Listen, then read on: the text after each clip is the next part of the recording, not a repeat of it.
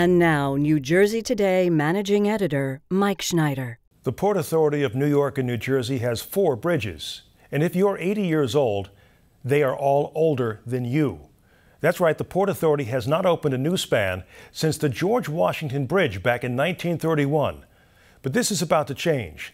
And I asked one of this region's most respected transportation executives, Martin Robbins, what we're going to be getting for our $2.8 billion and why it took so long. The one that sticks out in terms of long-term languishing project is the Goethals Bridge project. It's a very meritorious project. The bridge is definitely deficient by today's standards. It's 2 narrow lanes in each direction, heavy truck traffic.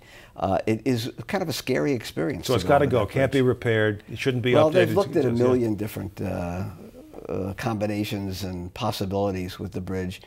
There was one idea to build a second bridge and turn the existing structure into one way. Yeah, right. But over the years, that was rejected. I guess the bridge had a number of deficiencies in its structure and whatever, and the decision was made to build a whole new bridge. The Bayonne Bridge is a much more modern problem. They've got super tankers going through the Panama Canal that need to get into the port up here. They can't fit under the Bayonne Bridge the way it is right now, so they got to lift it up, as it were. That's a dramatically different problem. The Goethals Bridge is an issue for motorists. Motorists have it's a scary, as I said, a scary experience going across that bridge. I have used it many, many times in my life, and I don't look forward to, to using it again until it's replaced.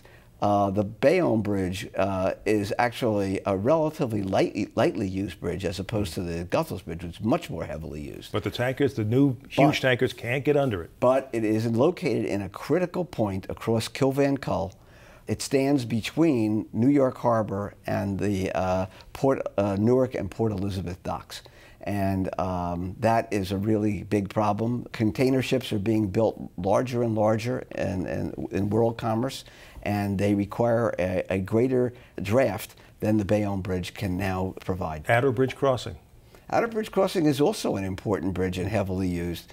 What the Port Authority is doing for it is of a much lesser scale, much more of a, as I understand it, it's a more routine type of an improvement, putting a new deck on the bridge. The bridge is vital for bringing people from southern Staten Island into New Jersey and vice versa. It's heavily used, not quite as much as the Goethals Bridge, but quite heavily used. But its needs, you know, the passage of time, conditions deteriorate, and the bridge needs attention. Will this, when all is said and done, simply provide motorists with a more comfortable crossing, or will it cut down on commute times? Will it make it an easier region in which to drive? Well, I think that certainly at the Outerbridge Crossing, it will make the trip across the bridge easier in that the ruts and potholes and other problems will be sealed up, and it will be a better, smooth, everybody enjoys driving over a smooth surface. Right. And so that would be a positive. The Goethals Bridge will really make the connection between that part of central New Jersey and Staten Island a much more appealing connection. Have they decided what kind of bridge they'll build there? Is it in the plans already? You know, I don't know the answer to that question, Mike. But it's not going to look like the cantilever thing that's there right now. No, I'm sure it will have a different design. When all of this, last question, when all of this is said and done, will it address the overarching transportation problems and issues that afflict us here in this region? Well, one of the reasons was that very few people could get excited about these bridges because they aren't center stage. And so they don't answer all the problems at all. But they were also neglected. The Bayonne Bridge, being a lightly used bridge, only got into the act, so to speak, because of this commercial shipping problem. And that is important, and that can't be overlooked.